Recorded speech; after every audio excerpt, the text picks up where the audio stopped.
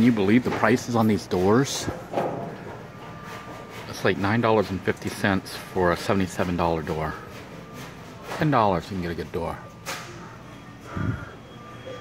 They're trying to close them out at Home Depot, and there's a whole bunch of them. I would get them for the Yurt, but they're too tall. They have some here for $4.50 unmounted. But see, the height is too tall, and I would have to cut it. But this isn't solid. I think it's empty inside. Wow, if you were building a house, look at these doors. You can pick them up for $10. Unbelievable. Sadly, I couldn't buy the pre-made doors because they're too tall. They're 5'6". I mean, they're about 6 or 7 feet tall, more. And the Yurt itself isn't tall enough to mount that door. It's too short. I could try cutting the door, but those doors, they look like they were just framed with tiny little thin pieces of wood, and they're hollow inside. I think they're meant for use inside the house, not outside. So cutting it would really weaken it, and then water would get through, and then it would start to peel and go bad. So I opted to get these 95-cent beams. I bought 4 or 5 of them for $4 or $5, and I'm planning on making this door right here. And I'll add, I ran out of wood, but I'll add some more cross beams with some fronds or some other stuff to try to make it stronger. But the idea is to actually try to screw this unit together to give it some more strength than previously.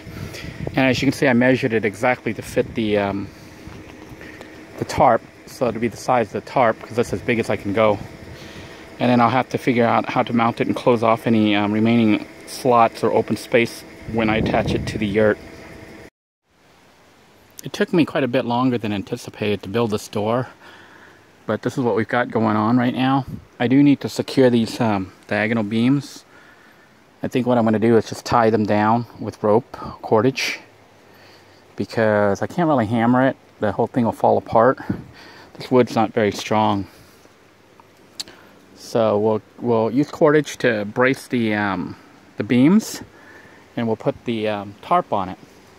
Now, I do have a gap here, which means I need to get another support beam for this spot right here. And I need to close off the Yurt by running more tarp.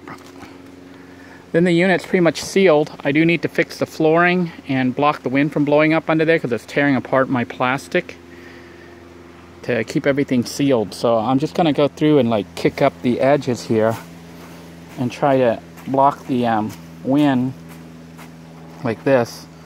Just need to move the edge so that it goes up and blocks everything.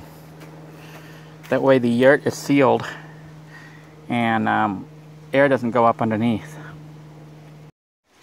I had tried to design the door with a lot more beaming, but I couldn't get them to attach easily. I did try to tie this, and it looks like I forgot to tie the bottom. I may have to go back to using duct tape to try to get this stuff to hold. I wasn't able to assemble it out by the car because of the angles and stuff, and I don't have like small screws. The board kept cracking.